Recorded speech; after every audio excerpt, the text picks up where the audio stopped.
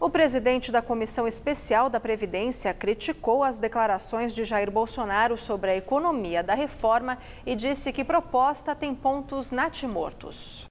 De acordo com o deputado Marcelo Ramos, do PR do Amazonas, os partidos do chamado Centrão são contrários a mudanças nas regras dos atuais benefícios de prestação continuada.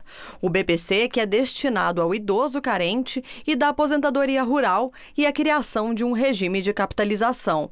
Na avaliação de Ramos, esses 3 itens não têm nenhuma condição política de serem superados. Me parece que, independente da minha posição pessoal, esses temas será muito difícil ao governo superar essa posição já afirmada pelos partidos de centro. O parlamentar também disse que o PR já fechou questão contra a mudança da idade mínima de professores. O governo defende fixar em 60 anos. Atualmente, as regras previdenciárias não prevêem idade mínima para aposentadoria da categoria. O deputado do PR prevê que agora o debate será muito mais duro do que foi na CCJ. No entanto, ele disse que uma condução moderada e com diálogo chegará num consenso. Marcelo Ramos criticou as declarações do presidente da República.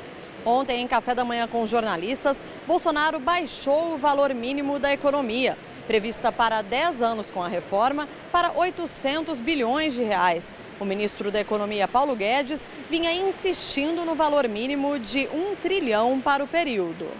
O presidente da República, cada vez que ele fala, ele tira alguma coisa da reforma. Ninguém desidratou mais a reforma do que o presidente da República. Eu queria sugerir até que ele não falasse sobre a reforma até o final, para que ela não desidrate tanto.